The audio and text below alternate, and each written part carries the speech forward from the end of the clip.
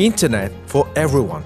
The Internet is well known and used by almost everyone in the world except those who have limited or no access. For example, in West Africa, there are people who have never accessed Internet on mobile phones as very limited companies provide expensive and unreliable Internet. Cajutel, a telecom company based in Guinea-Bissau with Swiss ownership, believes that accessible Internet is everyone's right.